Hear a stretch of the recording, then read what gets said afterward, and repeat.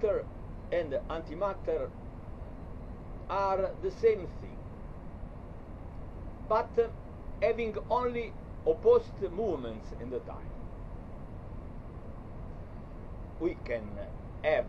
their simultaneous presence in the same space, like it is in the equation A equal to A. That shows as the same A the presence in the second member of A that, if it goes in the first member, becomes the inverse of A. We cannot name matter what we perceive and antimatter what we do not perceive, because when we perceive two real fields, both in relative opposition, in one we perceive the situation A, and in the other the situation of one divided by A, which passed in the opposite field has assumed the same appearance of A by the inversion of the field. And it is evident the inversion of one inversion is not an inversion. The simultaneous perception as of the magnetic movement, as of the electric opposite one, happens in a space in which also a wave running in the time can be perceived in all its number of waves, as if they were in the same time and not in the same space. The frontal vision of the same wave coming by the depth of the time shows only a presence, one only wave, but the side vision of the same phenomenon shows all the waves in a simultaneous presence in the space. Therefore, in the space, we are perceiving the presence of both the opposite fields, perceiving as the opposite vectors electric and magnetic one, as the opposite vectors of matter and antimatter, both in evidence. In conclusion, the difference between matter and antimatter does not exist between the real possibility to perceive the one and do not perceive the other, because in the space we are perceiving both them, and we well know that the space and the time are different only because only in the space there is the simultaneous presence of what appears in the increasing time. When we perceive both the field and the space, we are perceiving matter in one and antimatter in the other. We can do only this difference when the cycle of every unit of the physics was fixed in the real cycle of 10 units, 10 raised to plus 1 is the increasing of the positive vectors plus 1 in mass in our real universe,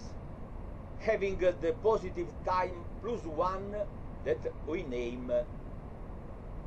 of the matter mass. By strict consequence, 10 raised to -1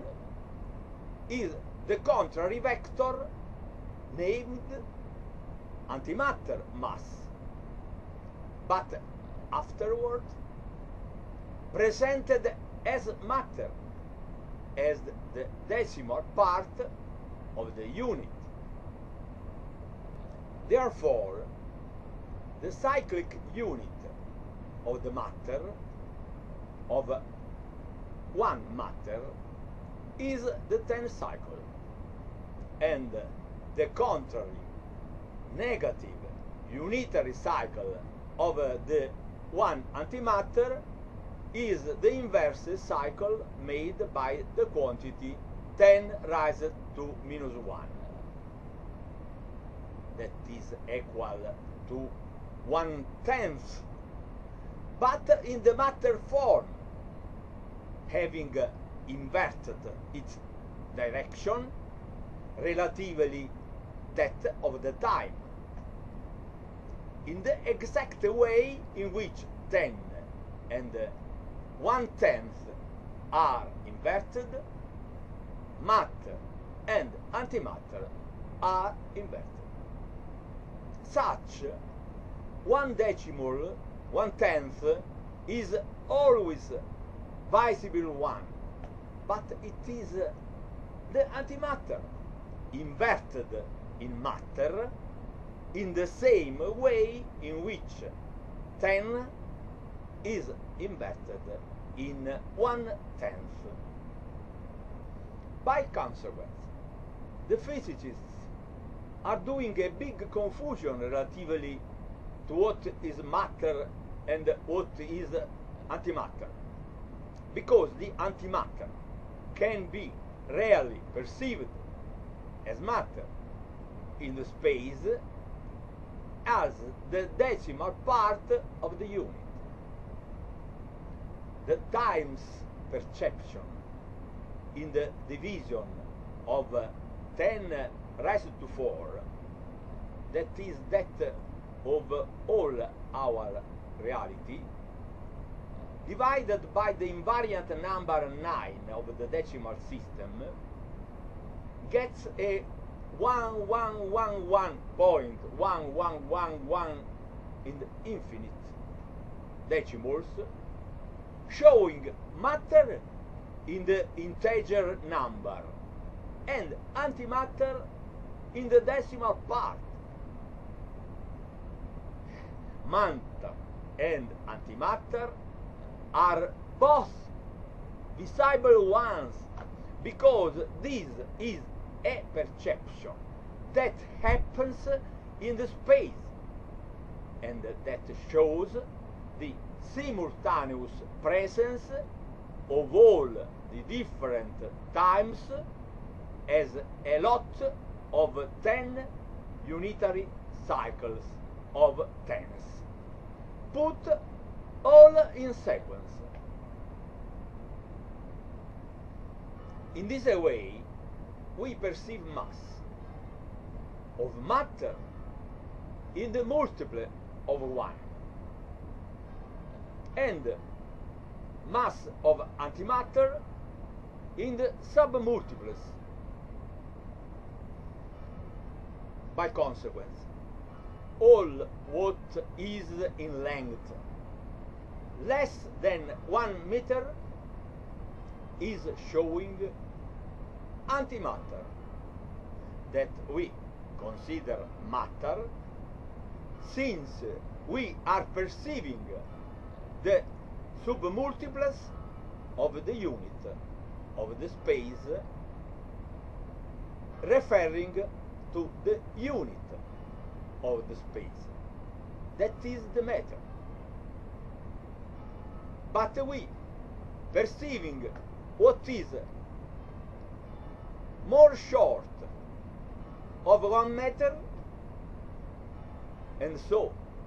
the decimeter, millimeters, and till the atomic dimension, we think that is matter. No, we are perceiving antimatter